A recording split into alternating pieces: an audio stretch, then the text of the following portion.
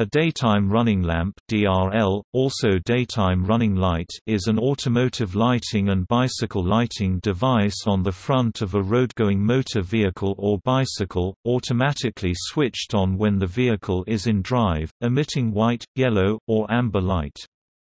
Their job isn't to help the driver see the road but to help other road users see the vehicle.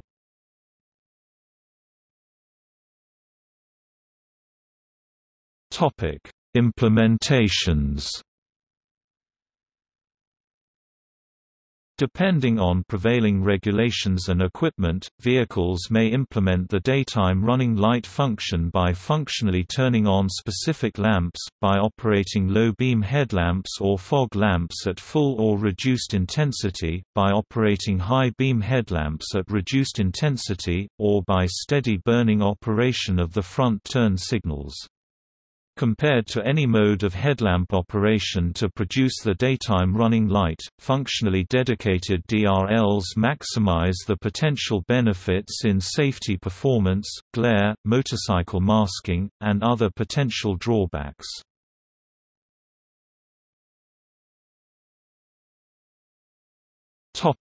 Safety performance. A 2008 study by the U.S. National Highway Traffic Safety Administration analyzed the effect of DRLs on frontal and side-on crashes between two vehicles and on vehicle collisions with pedestrians, cyclists, and motorcyclists.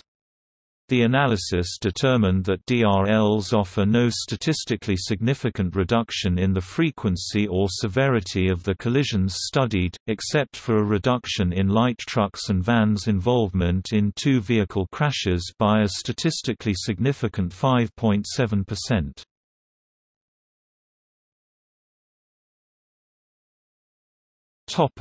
Effect of ambient light.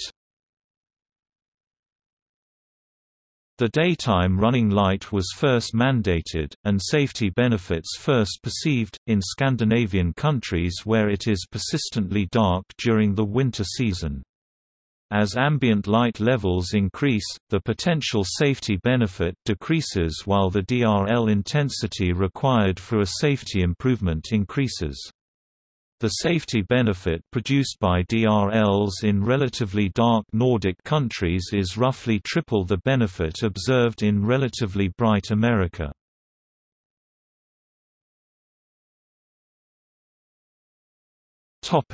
Effect on motorcycle safety. A number of motorcycling advocacy groups are concerned over reduced motorcycle conspicuity and increased vulnerability with the introduction of headlamp-based DRLs on cars and other dual-track vehicles, since it means motorcycles are no longer the only vehicles displaying headlamps during the day. Some researchers have suggested that amber DRLs be reserved for use exclusively on motorcycles, in countries where amber is not presently a permissible color for DRLs on any vehicles, while other research has concluded there is a safety disbenefit to two 90 mm by 520 candelas DRLs on motorcycles in comparison to one 190 mm by 270 candelas dipped low beam headlight. The latter result suggests that DRL luminous area may have an important influence on its effectiveness.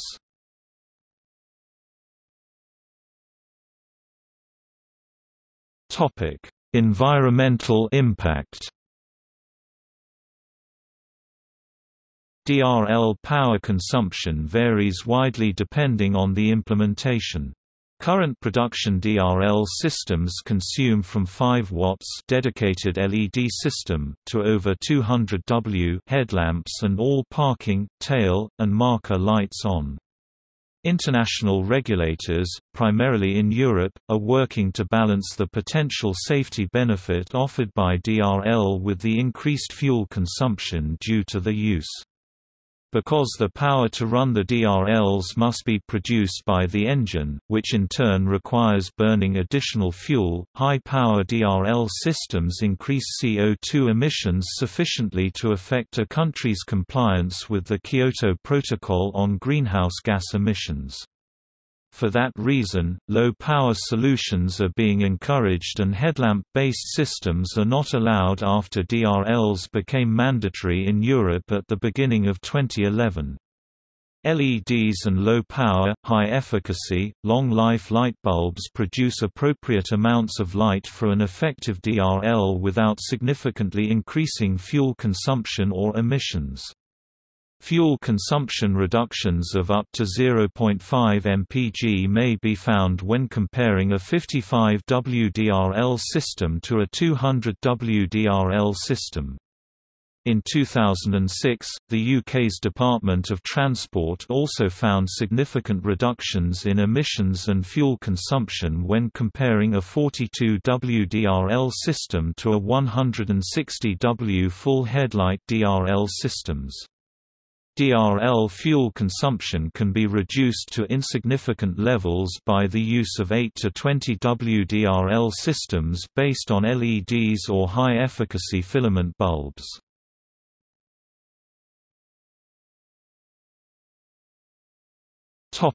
Worldwide.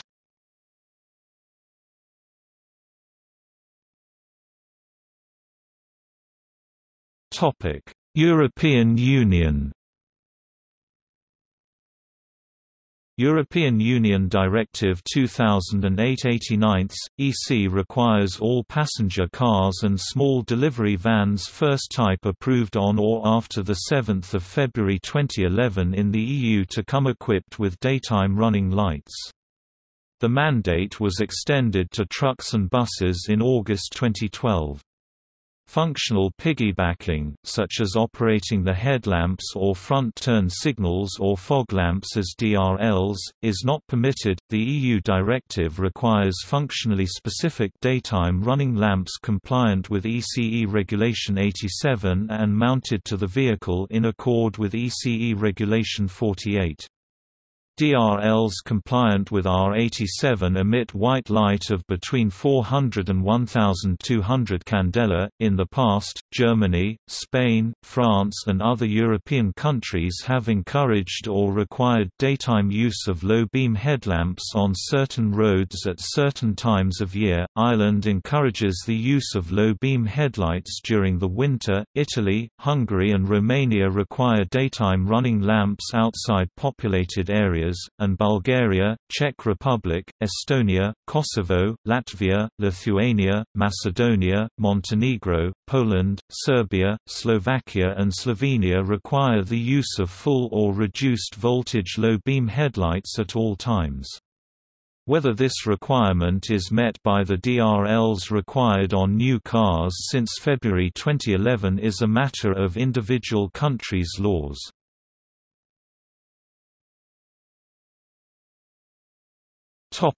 Nordic countries.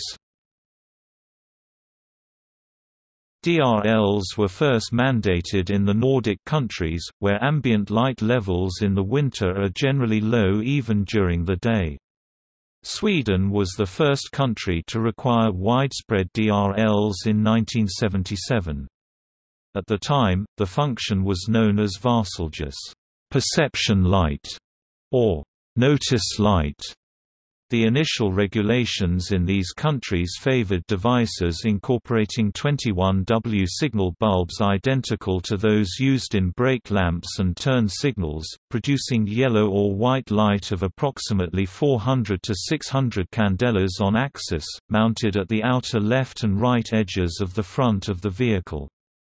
Finland adopted a daytime light requirement in 1972 on rural roads in wintertime, and in 1982 on rural roads in summertime and 1997 on all roads all year long, Norway in 1986, Iceland in 1988, and Denmark in 1990.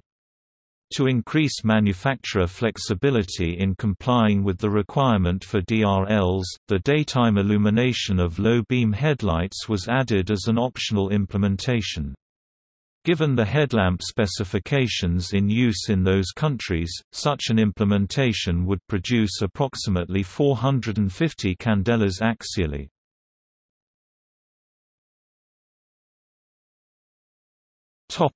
United Kingdom.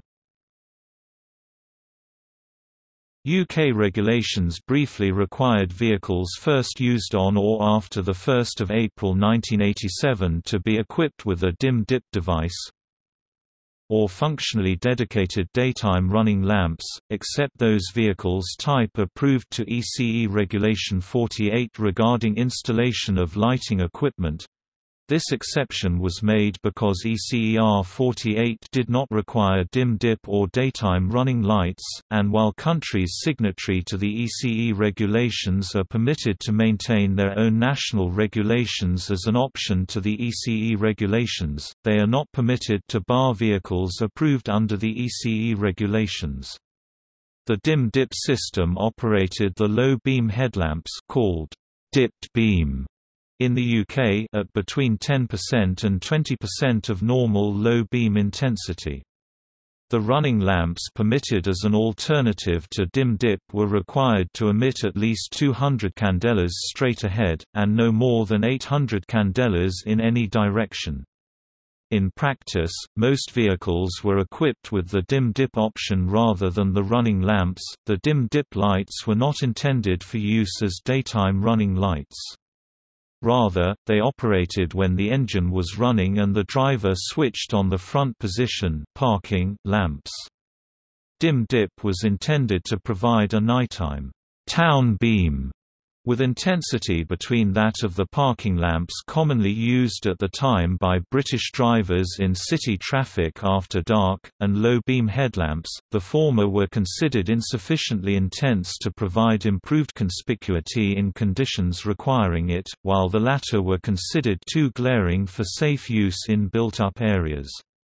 The UK was the only country to require such dim-dip systems, though vehicles so equipped were sold in other Commonwealth countries with left-hand traffic. In 1988, the European Commission successfully prosecuted the UK government in the European Court of Justice, arguing that the UK requirement for dim-dip was illegal under EC directives prohibiting member states from enacting vehicle lighting requirements not contained in pan-European EC directives. As a result, the UK requirement for dim-dip was quashed. Nevertheless, dim-dip systems remain permitted, and while such systems are not presently as common as they once were, dim-dip functionality was fitted on many new cars such as the Volkswagen Polo well into the 1990s.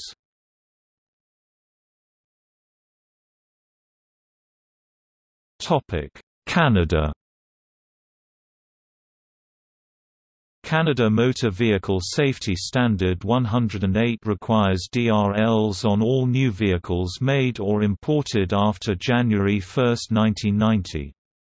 Canada's proposed DRL regulation was essentially similar to regulations in place in Scandinavia, with an axial luminous intensity limit of 1,500 candelas, but automakers claimed it was too expensive to add a new front lighting device, and would increase warranty costs by dint of increased bulb replacements to run the low beams.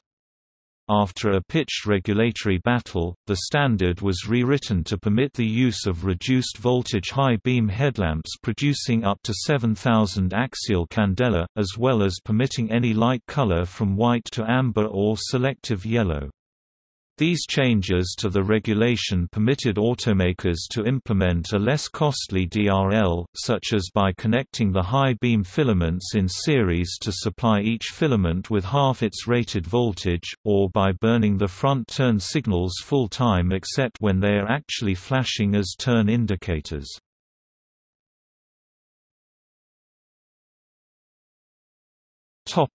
United States. Shortly after Canada mandated DRLs, General Motors, interested in reducing the build variations of cars for the North American market, petitioned the U.S. National Highway Traffic Safety Administration in 1990 to permit but not require U.S. vehicles to be equipped with DRLs like those in Canada. NHTSA objected on grounds of the potential for high-intensity DRLs to create problems with glare and turn signal masking, and issued a proposed rule in 1991 that specified a maximum intensity of 2,600 candelas. Industry and safety watchdogs reacted to the proposed rule, and eventually the glare objections were set aside and most of the same types of DRLs allowed in Canada were permitted but not required effective with the 1995 model year. General Motors immediately equipped most and, in following years, all of its vehicles with DRLs beginning with the Chevrolet Corsica. Saab, Volkswagen, Volvo, Suzuki and Subaru gradually introduced DRLs in the U.S. market beginning in 1995. In recent years, Lexus has installed high beam or turn signal-based DRLs on U.S. models. Some Toyota models come with DRLs as standard or optional equipment, and with a driver-controllable on-off switch. Starting in the 2006 model year, Honda began equipping their U.S. models with DRLs, mostly by reduced intensity operation of the high beam headlamps. Public reaction to DRLs, generally neutral to positive in Canada, is decidedly mixed in the U.S. Thousands of complaints regarding glare from DRLs were lodged with the DOT shortly after DRLs were permitted on cars, and there was also concern that headlamp-based DRLs reduce the conspicuity of motorcycles, and that DRLs based on front turn signals introduce ambiguity into the turn signal system. In 1997, in response to these complaints and after measuring actual DRL intensity well above the 7,000 candelas limit on vehicles in use, DOT proposed changes to the DRL specification that would have capped axial intensity at 1,500 candelas, a level equivalent to the European 1,200 candelas and identical to the initially proposed Canadian limit. During the open comment period, a volume of public comments were received by NHTSA in support of lowering the intensity or advocating the complete elimination of DRLs from U.S. roads. Automaker sentiment generally ran along consistent lines, with European automakers experienced at complying with European DRL requirements voicing no objection to the proposal, and North American automakers vociferously repeating the same objections they raised in response to Canada's initial 1,500 CD proposal. The NHTSA proposal for DRL intensity reduction was rescinded in 2004, pending agency review and decision on a petition filed in 2001 by General Motors, seeking to have NHTSA mandate DRLs on all U.S. vehicles. The GM petition was denied by NHTSA in 2009, on grounds of severe methodological and analytical flaws in the studies and data provided by GM as evidence for a safety benefit to DRLs. In denying the petition, NHTSA said, the agency remains neutral with respect to a policy regarding the inclusion of DRLs in vehicles. We do not find data that provides a definitive safety benefit that justifies federal regulation. Manufacturers should continue to make individual decisions regarding DRLs in their vehicles.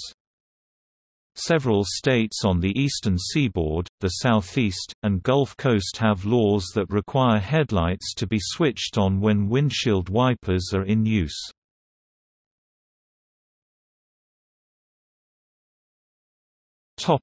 Australia.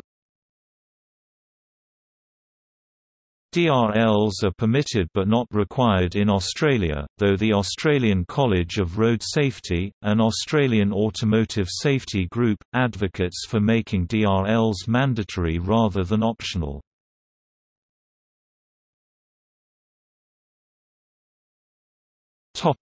See also: automobile safety, bicycle safety.